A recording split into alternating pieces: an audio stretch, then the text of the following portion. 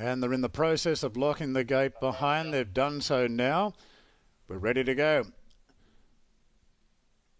The 2-year-old fillies are off, and In My Dreams is probably the best out, but showing good muster the inside. Power Ballard to take the lead. Emadella not far away. Ocean Diva further back. And then the last three, we've got Bright Legend there on the fence on the inside of Automation and Foxy Frost. So Power Ballard leads comfortably now from In My Dreams, a couple off to Ocean Diva. Fourth, the inside Emadella. Now wider out, Foxy Frost gets on its bike on the outside of Automation. So into the straight, Power Ballard under a double grip in front from In My Dreams. Gap back to the rest, Automation given a bit of a tickle up, making some headway on the outside of Ocean Diva. It's Power Ballard just in front of In My Dreams. Power Ballard really trucking to the line. Power Ballard beat In My Dreams and they gap the rest.